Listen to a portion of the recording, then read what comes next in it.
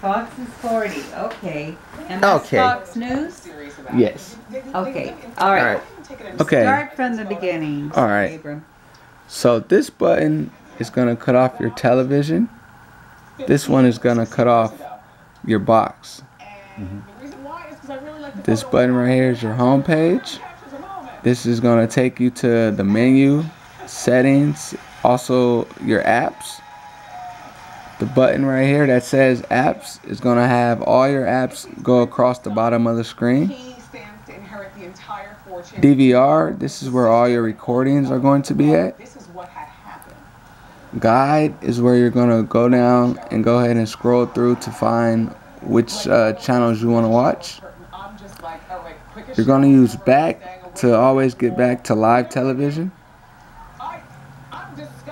Info is going to tell you about your favorite, or excuse me, info is going to tell you about which show you're watching. The search button is going to tell you about, as far as if you want to look up your favorite channels or a movie that you might watch that's coming on, so you can search it up and look for the channel. This button is going to take you back 10 seconds. I see. Yeah. This button is your play pause. This button is going to take you forward 30 seconds. We also have your volume up, volume down. Recall is going to take you to the previous channel. I see. This is your mute button. You have channel up, channel down. Then you have your keypad. Sure.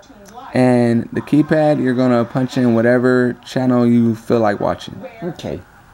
And then also to record, say we're going to hit the guide button right here. Okay. And then we're going to say we're going to record the Steve Wilson show. You're going to click select. It's going to say record this, record series. Say we're going to press record series. Now it's only recording the new ones, but you can also do it to where you could record new ones as well as reruns. To do this, you're going to click select on that program that you want to record and go down to edit timer.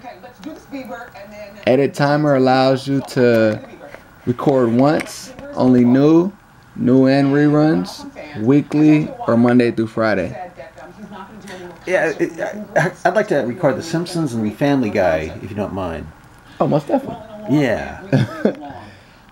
Also, and maybe even South Park. South Park, okay. Sure. Now we know. Yeah. To delete your timer, you're going to... No, would you like... You're saying you'd like Abram to do it. Well, if you could. Would you mind doing that, Oh, Abram? yes. I'll figure out which channels those come on. Well, actually... Well, let him finish his Sure. spiel, and Gotcha. then he can You go bet. back and do it for To us. delete the timer, you're going to go ahead and press select, and then it's going to come up and say delete timer or start event or edit timer. To delete it, just go ahead and press delete timer. To get back to live television, like I said before, you're going to go ahead and press back.